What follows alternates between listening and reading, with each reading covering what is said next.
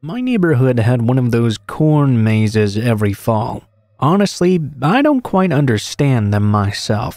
It was supposed to be a Halloween attraction, but I couldn't really ever figure out what they had to do with Halloween. It's not like it was a haunted corn maze or something. I've seen those before, but this one was not like that. It was simply a regular corn maze that you were supposed to find your way through. The maze did change every year, so it was a new challenge to go through. Although I didn't understand the point of these things, that didn't mean I begrudged others who did enjoy them, and it didn't mean I didn't enjoy them either. In fact, I loved those corn mazes. This was in spite of what happened to me the very first time I went through one, though. I was 8 years old at the time this happened. My parents didn't work a traditional workday schedule. This made things pretty easy on us when it came to going places. What I mean is that there were much more times they weren't busy that we were able to go on trips because of this. For example, if you wanted to see a movie at noon on a weekday, you could enjoy a nearly empty theater. The corn maze opened on a Wednesday. I thought this was odd somewhat. My mom took us to it that afternoon, and it was completely empty as we expected. The attendant told my mom that if we really wanted to, we could go through the maze one by one. This would make it more challenging and atmospheric. I begged my mom to let me go through it first, and I did so. Even though it was in the middle of the day, I was still quite scared. It was very creepy sneaking through the maze like that all by myself. There were many dead ends, and I hit most of them. My 8-year-old mind could get very paranoid about hitting so many dead ends. Even though I didn't give it much mind, over time my brain did start worrying about me not being able to find my way out of the maze. That's when I heard a voice. I wasn't sure exactly where it was coming from, nor what it actually said at first. It was clearly a human voice though. I began wondering if I had taken so long in the maze that they had sent someone in to find me. Maybe it was my brother and he'd come looking for me or something. I tried to follow the voice when I heard it again. I actually followed it right into another dead end. I was about to turn around and try to find a different pathway when I finally heard the voice clearly. They were singing some song about corn. I was a little freaked out for some reason. It just seemed like a weird thing for someone to just be singing randomly in the maze. It was also scary because I couldn't tell where the voice was coming from.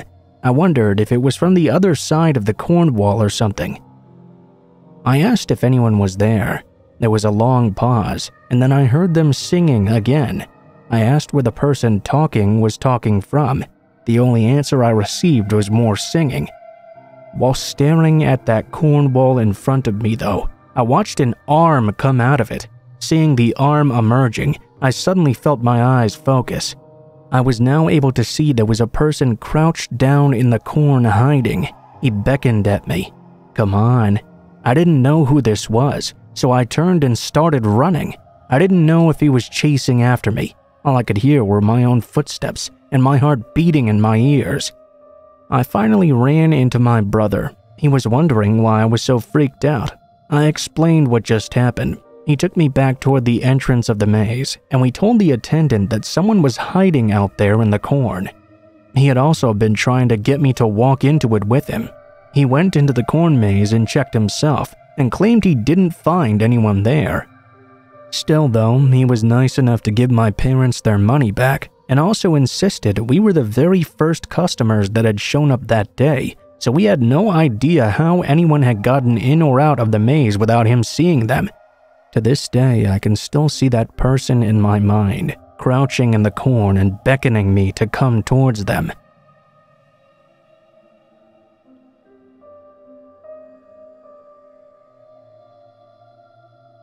I used to work in one of those haunted corn mazes. Well, technically I didn't work in one of them. The people who worked in the corn mazes were the people dressed up as monsters and ghosts. I was just the ticket taker. In addition to taking the tickets, I was also the person who cleaned up after the maze was closed down.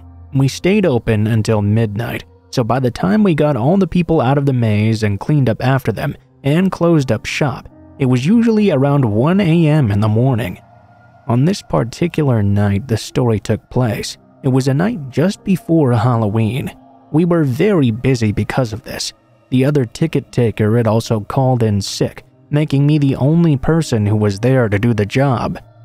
I can't say I was too happy about that exactly. Although the time did go by really quickly. I barely had a chance to breathe. Before I knew it, the day was over though. The people and all the actors had cleared out. I waved to all my colleagues as they went home, and before I knew it, the once completely packed area was now empty, all except for me walking over to the maze. I realized the actors hadn't really cleaned up the maze at all. I noticed there were several food wrappers on the ground. I didn't want to leave the work for the next day, so I grabbed up a broom and one of those standing dustpans and went to clean up a bit. I have to admit to feeling a bit of a buzz as I walked through the maze. Although I had been in it by myself before, this was the first time I had done it in the middle of the night. It was eerily quiet, save for the sounds of bugs and stuff. I had a map of the maze with me, so I wouldn't get lost. I had to use the flashlight on my cell phone in order to be able to see at all. I'm not sure how long I'd been in the maze before I began to feel like I was being watched. Hell, it was a haunted corn maze. I was able to brush it off because being scared was exactly how I was supposed to feel in this scenario. The feeling didn't really go away though. It wasn't too long before I began to hear these little noises. At first, it was just simple things, like corn stalks rustling. That could have been chalked up to the wind. I also began to think I was hearing footsteps though. Very cliché. They would stop whenever I stopped walking. I chalked that one up to my imagination or an echo of something. What I couldn't brush off was the sound of a can crushing as someone accidentally stepped on it. I immediately called out to check if anyone was there and got no answer back. A few minutes later, I heard a similar noise of trash being crushed underfoot. I called out again. There was nothing but general anxiety now. It was beginning to develop into paranoia. I was sure there was someone in the maze with me. I immediately thought it must be one of the actors. It was technically Halloween now. Maybe he'd remained in the maze and didn't clean it up on purpose, drawing me into it in an attempt to scare me and prank me. I called out and told whoever it was that I would not be getting scared. I was lying just a little bit though. I was already very scared. The more intermittent noises I continued to hear, the more I called out with no answer. I began to get even more paranoid about what was going on. The joke had gone on far enough. Finally, I'd had more than enough of this. I wasn't completely finished cleaning the maze, but I decided the rest of it would have to wait till tomorrow.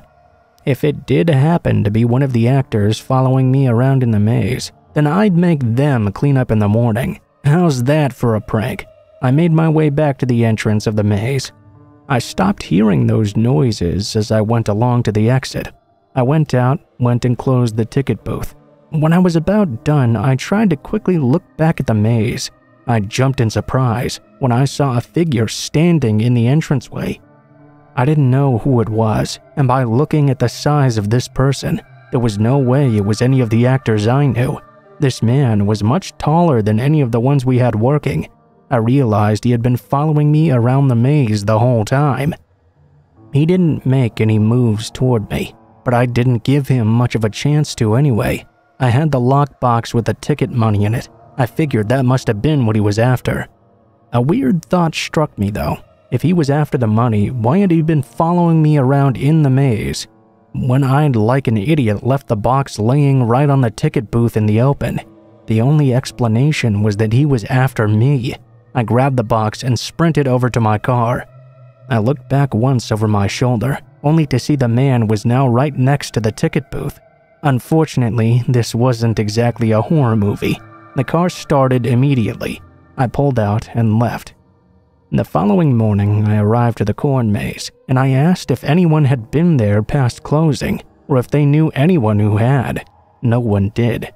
The man who was following me around that corn maze was clearly not supposed to be there.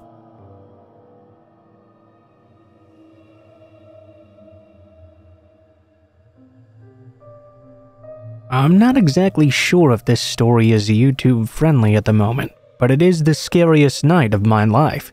I kid you not, this story is 100% true. I know it sounds like a horror movie, but this very well could have been something that actually was in a scary movie. Only, it could happen to anyone. My boyfriend and I are into making love secretly in public places. We have a list of places where we do it. We call it our bucket list. Anyway, one location was a cornfield. Around Halloween time, we were sitting on the couch bored, taking shots of vodka and not exactly looking forward to having kids ringing on the doorbell all night long.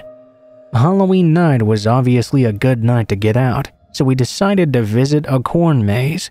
We dressed in warm clothes and got on our way. We both knew how the night would end, making love in a cornfield. One more to cross off the list.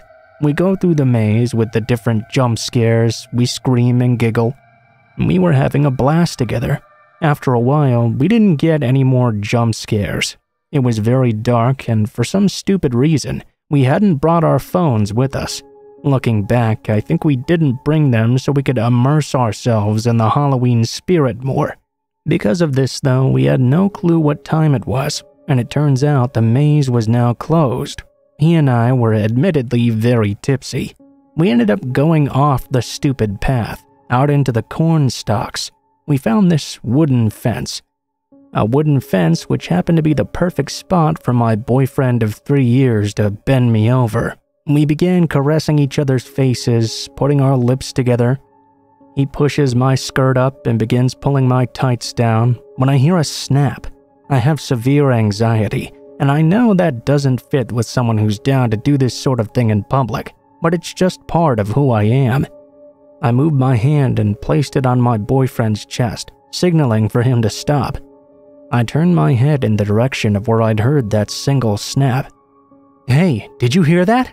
I whispered to my boyfriend. He replied, "No, I'm just focused on you." You know, usual boyfriend response. We were about to start up again, but I was feeling really nervous. Something didn't feel right here. I heard another snapping sound. I turned around immediately. "Okay, you can't tell me you didn't just hear that," I whispered to my boyfriend. He looked curious and concerned. "I heard it that time too." We stayed quiet, but we didn't hear anything else for 5 more minutes. We deduced it had to be a raccoon or something, and we're starting to get back to business. Now though, I started to hear some heavy breathing. "Did I wear you out already?" I jokingly expressed. "Not at all," my boyfriend replied, and that's when I realized he wasn't even out of breath. We must have been too into our activities that we didn't notice what was standing in front of us. As I looked up, I could see there was a man. He was at least 6 foot tall, dressed in a Scream costume, but instead of a knife, he held a machete. Scream was the first horror movie I ever saw, and always remained my #1 favorite movie, but not after this. I'm 5'3" and my boyfriend is 5'6", so this guy was completely towering over us. I screamed out my boyfriend's name. He stopped and looked up and yelled to follow him. I'm directionally challenged, so if I ran by myself, I would get lost for days. On the other hand, my boyfriend somehow knows where he's going at all times, so I followed him closely. His Adidas and my snow boots trekked through that corn maze. I could hear heavy footsteps following behind us. They didn't sound like they were too close though. We rushed until we reached the gate of the corn maze. It was obviously closed since the park was closed as well. We looked back, only to see the man no longer in sight. My boyfriend helped me over the fence and climbed over himself after. We could see our car was the only car in the lot. I turned around, only to see the man now hacking away at the gate with his machete. He was actually starting to break the links. I yelled out in absolute terror. My boyfriend picked me up and started running to the car with me in his arms. He yelled at me to get in the car. We both jumped in, and he pulled out in his red Subaru. The last thing I saw was the machete-wielding ghost face bending his body through a hole in the chain-link fence he'd managed to chop away. He stood there, watching us drive away. He stood there, watching us drive away into the moonlight, waving his machete angrily in the air, as if to say we were lucky we got away. Next Halloween, I think we'll just stay home with our cats and hand out candy. I'm also never going to watch Scream ever again.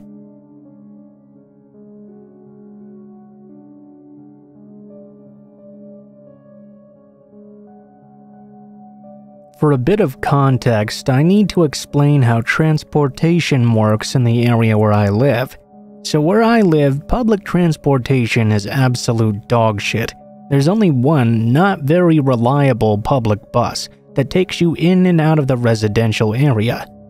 It's a long way walking too, so the people in this area came up with a cab sort of system. You pay by the seat, so one of the cabs fits up to 4 people. A little under a year ago, they decided to identify these cabs with a sticker and a number that states that the car is part of the cab line. The drivers are also required to have an ID that has the cab line info. Now, on to the story. A couple of times, men have tried to offer me a ride. I try my best to ignore them, but sometimes it can be a little bit scary. The part of the residential area where I live is very isolated, so not a lot of cars or people go through there. I have to walk alone from my house to the cab line and bus stop because of this. At one time a couple of months ago, I was walking from my house to the stop, wearing my headphones, so not really paying much attention. That was my first mistake on my part. All of a sudden, a car pulled over right next to me.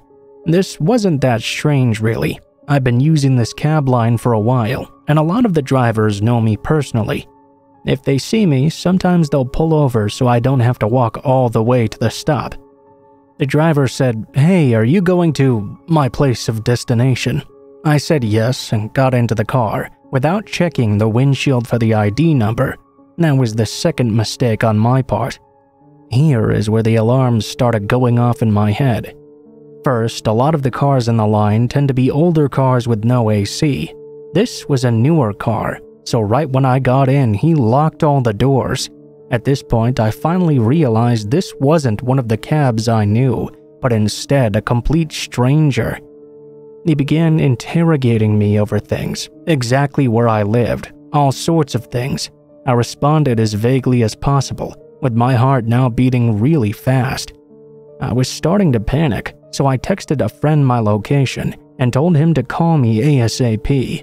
At this point, we were getting closer to the destination, and the man was not slowing down the car at all. He just drove right past my stop when the call came through from my friend. I started to talk to him like he was my boyfriend. "Hi baby, I'm almost there, so wait for me, and we'll go together, okay?" My friend was really confused, but when the man heard my conversation, he suddenly stopped the car right in the middle of the street. "Oh, sorry, I was so entertained talking to you that I almost passed by. We'll be seeing each other again." He unlocked the car and I bolted out, barely saying a word to acknowledge him.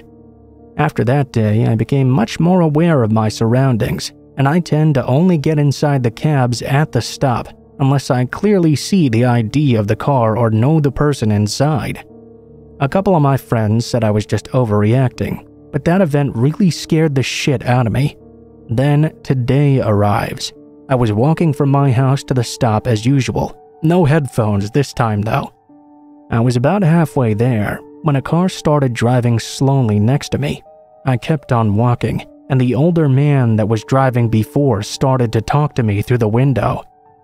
"Hey, are you Alicia's daughter by chance? You live around here, right?" I responded I was not, and kept on walking. He kept on insisting though that he was my neighbor, and he would give me a ride to my destination. I replied again he had mistaken me, and I didn't want a ride from him. Mind you, my mom was not called that, and has been dead for over a decade. My grandma, that sometimes people confused as my mom, was not called that either. I began walking faster as he followed me, approaching the stop where there were more people. At this point, the man became extremely angry and started to yell at me in front of everyone. He screamed that this was the last time he would be so nice about this to me. Then he sped up and left. Finally, I got to the stop to get inside a cab, and they took me to my destination. When I got to work, I told my boss what happened. She said, "Thank God you kept on walking, you would have been kidnapped." And yeah, that was my morning today. I really need to get myself a car in case that guy comes back around.